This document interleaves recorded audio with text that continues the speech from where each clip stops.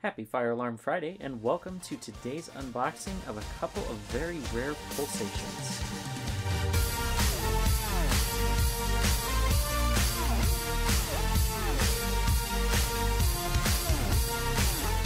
So today's video is going to be another unboxing video. I figured that these devices were certainly worth the unboxing experience and certainly worth a video on their own. Given just how rare these are. These are two incredibly rare fire alarm pull stations that I have to thank KCIN 556, Nick, a great deal for being willing to sell a couple of these to me to add to my collection here. So we'll go ahead and get these unboxed and kind of take a first look at them. I do anticipate that there will be a DiscoVision coming up of these in the future, because they are certainly worth that sort of video style. So that'll probably be the next DiscoVision project, will be an overview of what we're about to unbox here. So without further ado, let's go ahead and get right into it. Now, I might have to cut a portion of this out. He said that there is a gag gift in here as well. I don't know if it's something I can show on camera, so if the video cuts, that's why.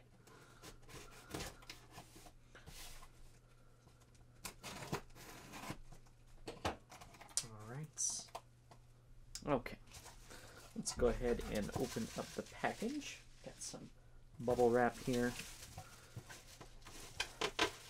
Let's see. So he's packaged this much like an eBay item, but I did not purchase it through eBay, so I just did a direct purchase with him for this. Alright, so it looks like we have a bunch of eBay tape here holding these two devices together. These are brand new in box as well, so this is certainly quite an exciting experience. They're about as new in box as they can get. Nick has opened these once. If I haven't given it away yet, then I don't know what's going to give it away until I get the package open here. Alright. There we go. Now we're getting somewhere. Alright, so there is one box. Now I gotta navigate getting the other one out of the bag without hurting it too much. Certainly don't want to hurt the packaging here. Okay, so knives out of the way.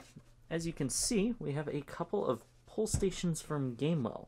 These are indeed the correct ones as labeled by the box, or they should be until we open them here. We have a Gamewell M69-4 and a Gamewell M69. Nice. So let's go ahead and start with just the plain old M69. Nice. And see what we've got.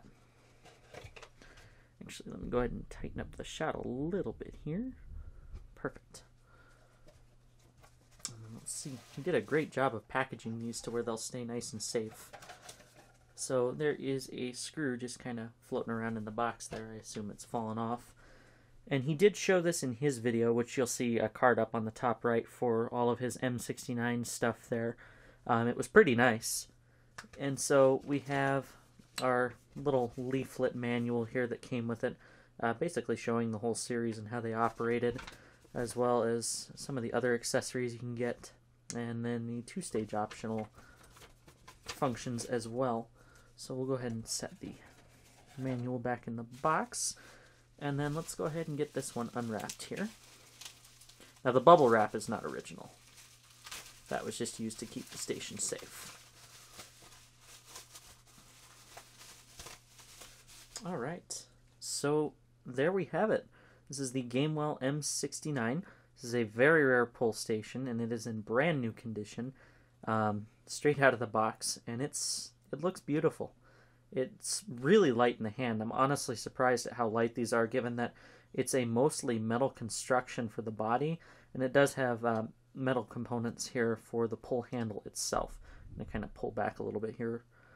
But it's a beautiful pull station. I love the shine of the silver color. It's just very clean, very retro look. You can see we've got a couple markings here on the back. And then I have been told that these are somewhat difficult to pull and reset. The pull was not at all difficult. So the entire front of the pull station will slide down to activate the button that is inside here. You can see the little push button in there that actuates when the pull station is pulled. So let me grab a flathead screwdriver so that way we can get this reset here really quick. Okay, and we're actually going to try a Phillips head screwdriver because all we have to do is get in there and actuate the little push button here. I just want to make sure I can see it. There we go. Okay, so that was completely off camera. But yeah, you actuate the little push button to get the handle back over it, and then you're good to go. So let's take a look in here at the markings.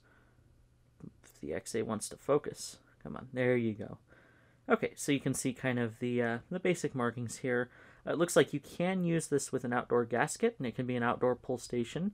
It does have the optional general alarm section up here where you'd put like a key switch there. And we can see it was manufactured May 22nd of 1985, so this is a very old pull station, certainly getting on the older side of my collection too. So yeah, let's go ahead and then slide the top part back, and as you reset it, oh look, I get an email. So as you reset the pull station, you have to be careful not to actuate the button again. You just want it to go right down there so it snaps back into place. Because if you go all the way down, it'll just pull the station again, and we're back at square one. So there we go. We have the Gamewell M69. So let's go ahead and move on to the M69-4. So as you can see, it is handwritten on there, M69-4. And these, again, are the original boxes for these two. They came brand new in box when he bought them, and he continued to keep them in their brand new condition for me. This will be the exact same leaflet, same little packet of information here. It doesn't change between the stations as he showed on his unboxing video. It doesn't look like anything's fallen out in the box there. So once again, let's go ahead and get this one untaped and opened up. Now the M69-4 is the one that has the key reset version here. And it looks like he's got the key taped to the back of the station here, so we're going to need that. Be gentle with it here. There we go. Okay. As we can see, this one's leads have not even been stripped yet. That's how new it is. So the graphics, like he mentioned in his video, are a little bit different between the two stations. It looks like here Gamewell went with a bit of a different look, and I have to say, I honestly like the shade of silver for the M69, but I like the graphics on the M69-4. It would be cool to see a combination of them where this more kind of gunmetal look was used on the M69-4. The Dash 4 certainly has a much glossier finish to it, as you can see, a better reflection of the overhead lights. And then with just the M69, it's kind of just a basic look. So it pulls down and actuates the exact same way. And so now it slides up and down on the little rails. So for the M69-4, a key is required to reset this, but as Nick said, not in the way that you would think. So the actuation is the exact same method as the basic M69, so everything just kind of slides down on the rails there. And then in order to reset it, you can't just put the screwdriver in because there is a little tab from the cam lock here that's blocking your ability to get the screwdriver to it. So I guess it's to prevent people from nefariously resetting this if they've activated it. It seems a little bit redundant to me, but I guess it makes sense, and it's kind of a cool concept. So you turn the lock so that way it moves the little locking piece out of the way of the hole for the screwdriver, and then the reset procedure is just the same as the M69. So it slides down and everything actuates. You can see here, this is what's blocking that little hole for the screwdriver. So you have to turn the key lock there in order to reset it. And then just go ahead and reassemble the pull station the same way. And it's back in one piece. I will go ahead and pull this one again just so that way we can see the date code on this. I do want to see when it was produced relative to the other one.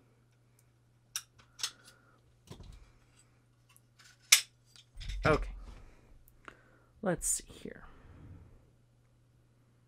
Oh, interesting. There is not a serial number to indicate a date of production for this.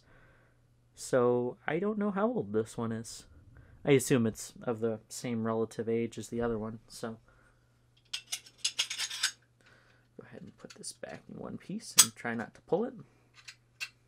Alright, there we go. And then that about wraps it up for these two pull stations here. We'll get a glamour shot in just a moment for the thumbnail, but yeah, these are two incredibly rare pull stations that are absolutely an awesome piece to have in the collection now. Let's see if I can kind of position them to where you can see them if they don't want to fall.